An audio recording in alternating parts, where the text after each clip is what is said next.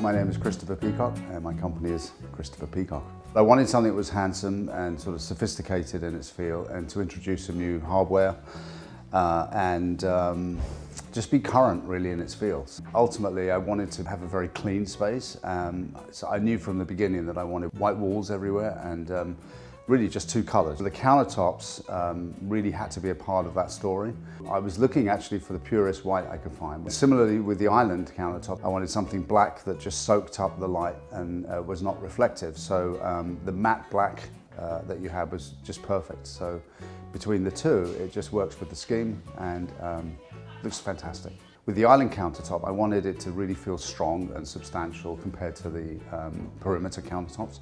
So I made it thicker and I added this brass metal band that goes around the edge of it, which was not easy to do. We had to drill into the material and then secure screws into the material, which was difficult, but we got it done. The fabricators were amazing. They helped us every step of the way. Working with all of our partners has been a pleasure, to be honest with you. I mean, everybody has worked together. It could have gone the other way, but it didn't. And I think it's great. The end result is wonderful.